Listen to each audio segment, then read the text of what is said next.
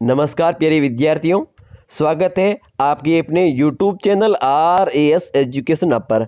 प्यारे विद्यार्थियों, 26 मई 2019 को आपकी प्री BSTC का एग्ज़ाम हुआ था। इसमें आपके हिंदी के जितने भी क्वेश्चन पूछे गए यानी 30 क्वेश्चन पूछे गए, उनकी सही व सटीक उत्तर कुंजी लेकर आया हूँ। इसके सिवाय मैं पहले से जीके है, रीजनिंग है और शिक्षण अभिरुचि की आंसर की चैनल पर डाल चुका हूं। आप डिस्क्रिप्शन में दिए लिंक से इसे देख सकते हैं। और आपने अभी तक हमारे यूट्यूब चैनल को सब्सक्राइब नहीं किया है तो प्लीज़ सब्सक्राइब कर बराबर ही मैंने बेल आइकन को दबा दें। आपको चैनल के माध्यम से निश्चित ही मदद मिलने वाली है। वीडियो पसंद आए तो लाइक जरूर कर दें। उत्तर कुंजी सामान्य हिंदी बुक से तैयार की गई है, जिसके लेखक है आपके राघव प्रकाश। ठीक है ना, तो हम देखते हैं पहले क्वेश्चन से। पहला क्वेश्चन है आपके सामने, अक्कल के घोड़े दौड़ाना मुहावरे का अर्थ क्या है। तो अक्कल के घोड़े दौड़ाना मुहावरे का अर्थ क्या है। तो इसमें आपका ऑप्शन राइट होगा डी। क्या ऑप्शन होगा राइट? डी। डी मतलब केवल कल्पनाएं करना। ऑप्शन आपका डी इसमें राइट होगा। ठीक है, अगला क्वेश्चन है 172वां, आपके अशक्त अशक्त शब्द युग्म का अर्थ है। इसमें आपका ऑप्शन राइट होगा सी, असमर्थ अनुरक्त। ठीक है, अगला क्वेश्चन है आपके 173वां, प्रतिक्षण शब्द में कौन सा समास है। तो इसमें आपका ऑप्शन राइट होगा सी, कर्मधारय। कौन सा समास है? कर्मधारय। ठीक है, अगला क्वेश्चन है आपके सामने 174वां, सन्मार्ग शब्द में समास कौन सा भेद है। 174वां, तो इसमें आपका ऑप्शन, इसमें आपका कर्मधारय नहीं होगा, प्रतिक्षण शब्द है, इसमें आपका अवयवी भाव समास होगा। ऑप्शन डी इसमें आपका राइट होगा। ठीक है, सन्मार्ग शब्द में समास का कौन सा भेद है। तो इसमें आपका ऑप्शन राइट होगा कर्मधारय। सी ऑप्शन आपका राइट होगा। ठीक है, तो बात की जाए प्रतिक्षण शब्द की तो इसमें अवयवी भाव समास होगा और सन्मार्ग में कर्मधारय होगा। अगला है 175वां क्वेश्चन है आपके सामने, 175वां, जो आंखों के सामने हो वाक्यांश हेतु उचित शब्द है।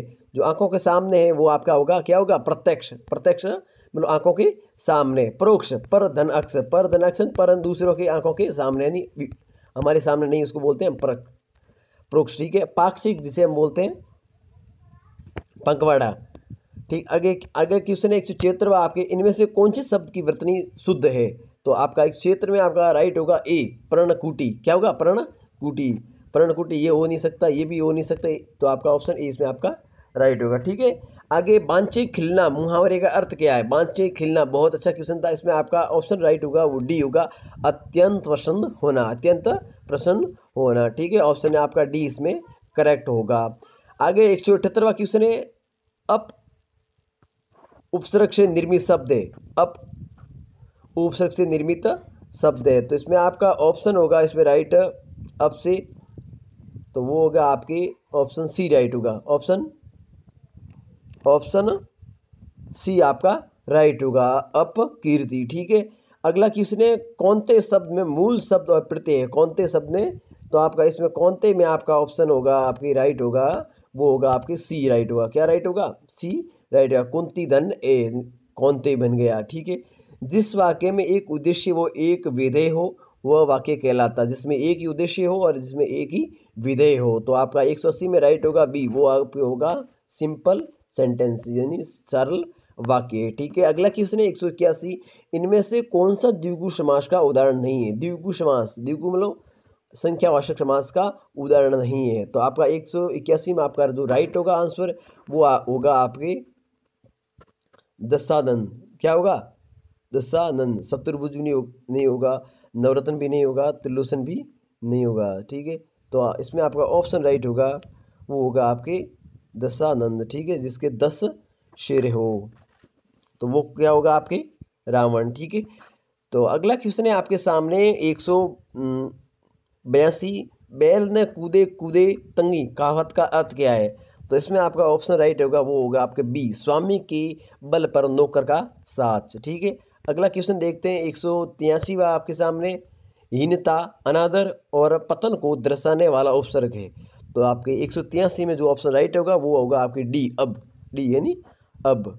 ठीक है, अगला 184वां क्वेश्चन है आपके सामने, काम बिगड़ने पर पछताने से कोई लाभ नहीं हो को दर्शाने वाली लोकोक्ति है। तो 184 में आपका जो सही आंसर होगा मित्रों वो होगा आपकी डी, अब पछताए होत क्या जब चिड़िया सूख गई खेत। ठीक है, तो आपका इसमें राइट होगा ऑप्शन डी। ठीक है, अगला क्वेश्चन 185, निम्न में से अशुद्ध वाक्य को पहचाने।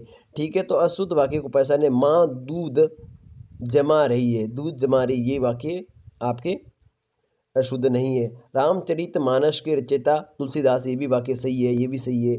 मुझे जयपुर जाना, ये भी सही है। ऑप्शन बी है वो आपका गलत है। कैसे? ठंडा बर्फ लाओ, ठंडा बर्फ लाओ नहीं, ठंडी बर्फ लाओ, स्त्रीलिंग शब्द है ये, ठंडी बर्फ लाओ। ठीक है, ऑप्शन आपका इसमें बी राइट होगा। 186 आपके सामने है। एक स्थान से दूसरे स्थान को हटाया हुआ, मतलब आप सामान्यतः हम कहते भी हैं भाई एक स्थान से दूसरे स्थान हटाया जाता है, उसे कहते हैं हम स्थानांतरित, ट्रांसफर। ठीक है ना, ऑप्शन आपका सी इसमें करेक्ट होगा। ठीक है, 187 आपके सामने उन्मुख शब्द का विपरीतार्थ शब्द है। उन्मुख शब्द का, तो उन्मुख का आपके सामने जो ऑप्शन होगा वो होगा सन्मुख। क्या होगा? क्या होगा आपके सामने? सन्मुख है। ठीक है, इसमें ऑप्शन दोनों सेम दे रखे हैं शायद, सन्मुख, तो आपकी ऑप्शन सन्मुख है, और जो ऑप्शन आपका हो सकता है सी राइट हो। ठीक है, इसका विमुख नहीं होगा, सन्मुख होगा। ठीक है, अगला किसने 188 इनमें से सुंदर शब्द का पर्यायवाची कौन सा नहीं है? सुंदर का पर्यायवाची शब्द कौन सा नहीं है?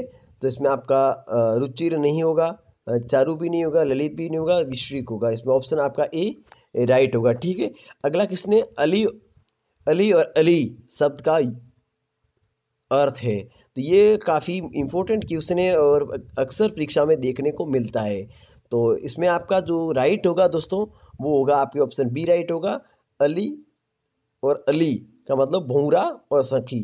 ठीक है, तो आपका इसमें और होगा भरमर और दोस्त बोल सकते हैं हम। ठीक है, ऑप्शन आपका इसमें बी राइट होगा। ठीक है, अगला क्वेश्चन देखते हैं हम 190। अद जल गगरी चलकत जाए, अद जल गगरी चलकत जाए। ठीक है, तो इसमें आपका जो राइट ऑप्शन होगा 190 में वो होगा आपके सी ऑप्शन राइट होगा।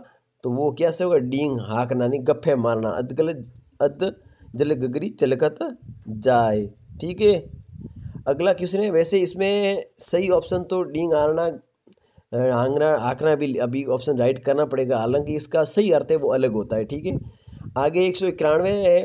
दिए गए विकल्पों में कौन सा एक घोड़ा शब्द का पर्यायवाची शब्द नहीं है? तो आपको पता होगा 191 में वो होगा ऑप्शन आपकी ए राइट होगा। घोड़े का पर्यायवाची शब्द तुरंग भी होता है, घोटक भी होता है और है भी होता है। तो ऑप्शन आपका इसमें ए राइट होगा। अगला 192 किसने दिए गए वाक्यों में शुद्ध वाक्य को चांटिए, शुद्ध वाक्य को चांटिए। ठीक है, 192वां क्वेश्चन है शुद्ध वाक्य को चांटिए। अब लिखा क्या है? मैं आजकल घूमने जाता हूँ, मैं आजकल घूमने जाता हूँ। मीरा भक्त कवि थी, मीरा भक्त कवि थी, कवि नहीं थी, मीरा कवि थोड़ी थी, मीरा कवियत्री थी। ठीक है, कलम सीमा ने रहीम को दी, कलम सीमा ने कलम रहीम को दी है। ठीक है, कलम पहले नहीं आएगा शब्द। मैंने आज खाना मैंने आज खाना नहीं खाऊंगा, ये तो वाकई एकदम गलत है। मैंने नहीं होगा, मैं आज खाना नहीं खाऊंगा। ठीक है, और मीरा भक्त कवि थी, मीरा भक्त कवि नहीं होगी, यहाँ कवियत्री, मीरा कवियत्री थी। ऑप्शन इसमें ए आपका करेक्ट होगा। ठीक है, 192 में। आगे किसने 193, उसने अपने मित्र का पुस्तकालय खरीदा को मिश्र वाक्य में परिवर्तित करने पर उचित विकल्प होगा। तो 193 में आपका शब्द होगा वो राइट होगा डी, उसने उच्च पुस्तकालय को खरीदा जो उसके मित्र का था। अगला क्वेश्चन 194 निषेधात्मक वाक्य का उदाहरण है। निषेधात्मक का मतलब होता है वाक्य में रोकना, मना करना। निषेध का मतलब रोकना या मना करना, निषेध का मतलब रोकना ही होता है, मना करना ही होता है। तो इसमें ऑप्शन आपके राइट होगा वो होगा आपकी ऑप्शन सी राइट होगा। सड़क पर मत भागो, निषेधात्मक वाक्य का एक भाव आता है कि नहीं आता है कि आप सड़क पर मत भागो। ठीक है, ऑप्शन इसमें आपका सी राइट होगा। ईश्वर सबका भला कर, ये भी नहीं होगा। आप कहाँ जा रहे हो, ये भी नहीं होगा। राम खेल रहा, ये भी नहीं होगा। ठीक है, 195 इनमें से किस विकल्प के सभी शब्द शुद्ध है? तो 195 में, तो 195 में आपका ऑप्शन राइट होगा बी, मित्रता माधुर्यता, मित्रता और माधुर्यता। ठीक है, ऑप्शन आपका राइट होगा, वह ऑप्शन बी राइट होगा। ठीक है, अगला क्वेश्चन है मनुष्य के 196 मनुष्य के विचारों को पूर्णता से प्रकट करने वाला पद समूह को कहते हैं। मनुष्य के विचारों को, तो 196 में आपका राइट होगा ऑप्शन सी वाक्य। क्या कहते हैं उसको? वाक्य। 197 पानी न बरसता तो धान सूख जाता, यह किस तरह का वाक्य है? 197 में तो आपका ऑप्शन राइट होगा पानी न बरसता तो धान सूख जाता है। तो ये संकेतवाचक है, संकेतवाचक है वाक्य है, तो ऑप्शन आप इसमें ए राइट होगा, यानी पानी जब बरसता तो दान है जो सूख जाता था। अब ऑप्शन ए इसमें राइट होगा और संधि वाचक भी हो सकता है, संधि वाचक ऑप्शन आपका ए इसमें करेक्ट होगा। ठीक है, 198 अत्युष्म सही का सही मतलब सही संधि विच्छेद क्या होगा अत्युष्म का, तो इसमें आपका शब्द होगा वो होगा ऑप्शन बी होगा अति धन ऊष्म, अति धन ऊष्म। 198 में होगा अति धन ऊष्म। ठीक है, अगला क्वेश्चन है आपके सामने 199 खेत रहना मुहावरे का अर्थ क्या है। 199 खेत रहना, तो खेत रहना मतलब वीर गति को प्राप्त हो जाना। ऑप्शन आपका ए इसमें आपका राइट होगा, यानी खेत रहना वीर गति को प्राप्त हो जाना। जिस वाक्य में एक साधारण वाक्य के अतिरिक्त उसके अधीन कोई दूसरा अंग वाक्य हो उसे क्या कहते हैं, तो इसमें आपका ऑप्शन राइट है दोस्तों 200 में आपका होगा डी। क्या होगा, डी होगा मिश्र वाक्य। क्या होगा, मिश्र वाक्य। ठीक है, मिश्र वाक्य होगा। और इसके सिवाय वीडियो कैसा लगा है तो आप लाइक कर हमें ज़रूर बताएं, और उसके सिवाय कमेंट भी कर लें। और आपकी संस्कृत और हिंदी जो इंग्लिश की दो चेस रही है आंसर की, जो जल्दी अपलोड कर दी जाएगी। ठीक है, सो चैनल पर बने रहें, और अभी तक आपने चैनल को सब्सक्राइब नहीं किया तो प्लीज़ सब्सक्राइब जरूर कर दें। धन्यवाद।